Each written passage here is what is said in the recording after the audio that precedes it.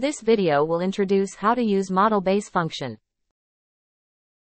Before constructing the model, it's necessary to trim some irrelevant tissues to make the model cleaner.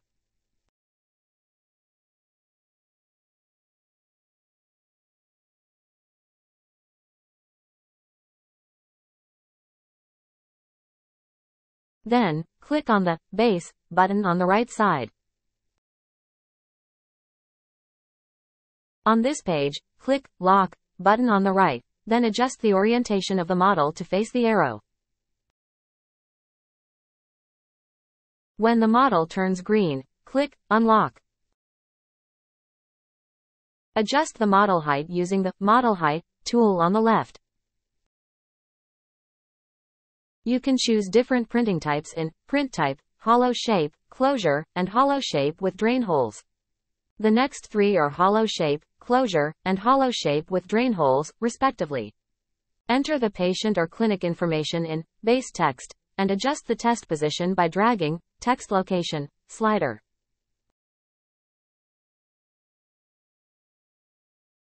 Click the Build button and then start building.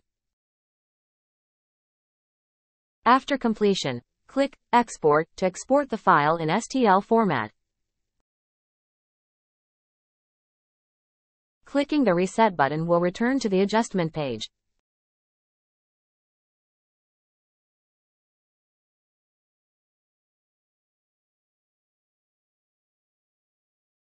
On the Occlusion page, click the Base button.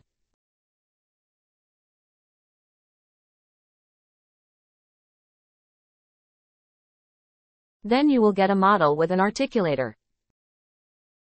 The articulator diameter is used to adjust the thickness of the articulator. If set to 0, the articulators will be removed. Adjust the model height and text location until the model turns entirely green.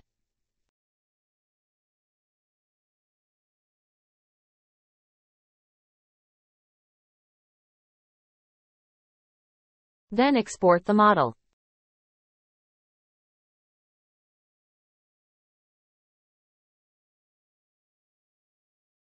Thanks for watching this video.